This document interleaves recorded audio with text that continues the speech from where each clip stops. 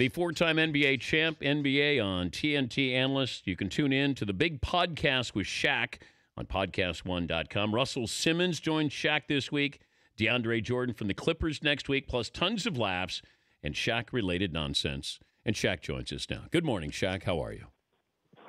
Shut the hell up, Dan. How have you been? Brother? Yeah? I'm all right. I can't complain. How you doing? Good. We were wondering how you would be as a GPS voice. Morgan Freeman is going to be a GPS voice. I was wondering how you would be giving directions. I would have to be Ebonic GPS voice. Give me a little bit. Turn left right here. Damn it, I said turn left. Really ghetto. I wonder if they have a ghetto navigation system. You would be the first. One that's real vulgar and calling you stupid and calling you idiot. I like it. No, idiot, turn left here, stupid. But doesn't it feel like Surrey sounds like that? Doesn't it feel like GPS scolds you sometimes when you miss a turn? Yes, it does. Yes, it does. So I might as well pay you to do it. Recalculating now. What's the first car you own? Ford Bronco 2 at LSU. I bought it for $4,999. How long? It was real beat up. How long did it last? I kept it until I got drafted. What was your first car when you got drafted? Mercedes-Benz S600. Nice. You don't still have that, do you? Oh, no, of course not. Yeah, you had to upgrade. Yeah. Did you get Kobe a retirement gift? Not yet, but I'll figure something out by the time the last game comes around. What are you thinking, though? What am I thinking? Yeah. Let's see.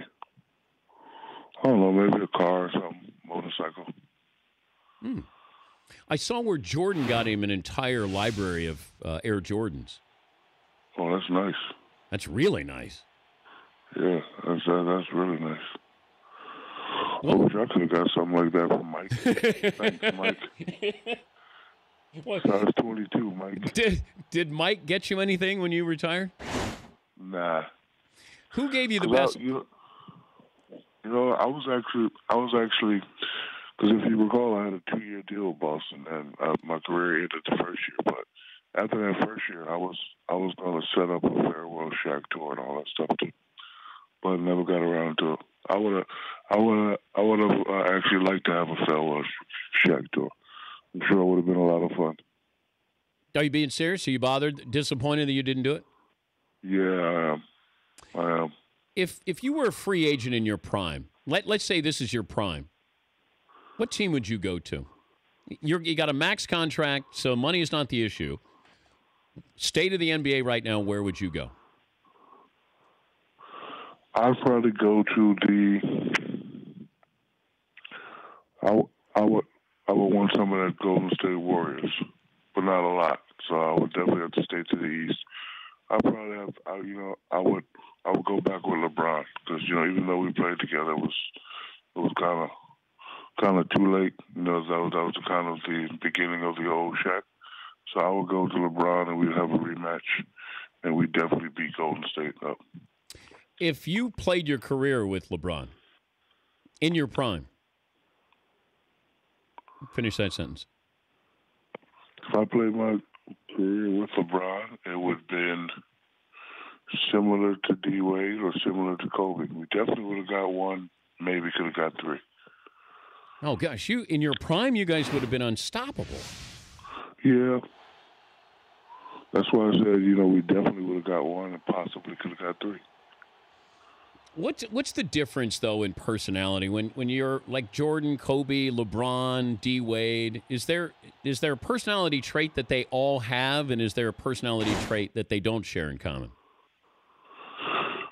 Well, they all have that a super will to win, and they all have that where they could just get into that zone and just go crazy. I don't really know Mike like that. I only got to spend a year and a half with LeBron. D-Wade and Kobe, when you need them to turn it. Well, actually, all of them. when he needs them to turn it on, they can turn it on. But overall, very nice guys, very respectful guys. Never had a problem with any of those guys. Shaquille O'Neal, the big podcast with Shaq. Podcast1.com is where you'll find it. We were looking at Anthony Davis when he put up 59 and 20, and then we saw the other games. Chris Webber had a similar game. You had one where I think he went for 61-23. Do you remember that game? Yeah, that was the birthday game. That was the Kareem Abdul-Jabbar would not look at me game. So I had to try to earn his respect. Explain that. He was I guess he was assistant coach for the Clippers. Yeah. And every time I touched the ball, he put his head down. So I took it as a sign of disrespect. And I was like, oh, okay, you're not going to look at me? So I just wanted to, show him that, yes, I was in the building, and yes, I was great. Wow. True story, Dan. Did you ever talk to Kareem about that? Never. I played for the Lakers how many years? 8, 12? A lot. Yeah, I probably only talked to Kareem a total of 3 minutes. Out of all those years? Yes. Did you want to talk to him? Yes and no. Yes and no. But you know what? The guy that was Kareem and Wilt Chamberlain's voice for me was a guy by the name of Bill Burger. The former coach? Yeah, former coach. Because, a lot of times when you're out there by yourself and you're trying to get to that next level, it doesn't take practice to get you to the next level. It takes conversation, it takes guidance sometimes. So, I was putting up big numbers, and then Bill Parker would say, Shaq, once, Kareem had a similar situation where he'd go middle all the time and they take away the middle. He just drops step 5 or 6 times in the game and open back up. So, Bill Parker had a million stories about what Kareem and Wilt went through, and that right there took me to the next level. And Bill Burger, if you're listening, brother, thank you again. There's one thing that stands out with your podcast I love because there's so many different stories. It's not just basketball. The fact you got Russell Simmons on there, you talk about a variety of interests and you have fun. But I saw that documentary on Notorious B.I.G. and Tupac and, what you knew or when you knew. Or have you ever talked about that on your podcast, about that night at the Vibe party with Notorious B.I.G.? No, but I saw that it's all over the internet now, so we'll probably talk about it this week. But Big and I were close friends, and we were actually on Sunset. Uncle Jerome and I. You remember Uncle Jerome, right? No. Yeah, Uncle Jerome, the guy that always sits behind the bench. Oh, He's okay. my uncle. Oh, okay. Yeah, okay. Uncle Jerome. Yeah. Okay. So anyway, we were on Sunset, and it was all clogged up, and we rolled by the tattoo parlor on Sunset. And I saw Biggie's guys in front. And I went inside. I said, Biggie, what you there were people outside yelling and this and that. So, I sneaked past the crowd, went inside. I was like, Big, what you doing, man? He's like, man, I'm going to the party. I was like, man, you need to be careful out here. Don't forget where you're at. And then I was supposed to go to the party, and everybody knows the rest of the story. But I always wondered, if I was there, would I have been able to see the warning signs? But did you feel what was about to come? But did you feel like something was going to? I mean, their tensions were pretty high that weekend. Yeah, listen. When tensions are high, there's always a high probability something can and will go down. Period. Especially if you're face to face in the middle of that tension.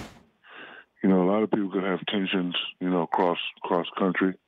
Like I could have tension with one of your Danettes, but I'm like, I can't do nothing right now because I'm in Atlanta. That's good. But when I come to the same building that your studio is in, yeah, that Danette with the pretty hair, I'm gonna mess it up.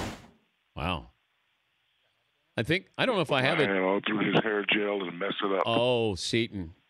Yeah, Shaq wants a piece of you. You want to step up? You can do that. Yeah.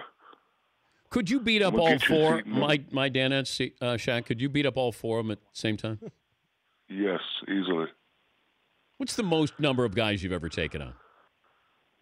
3.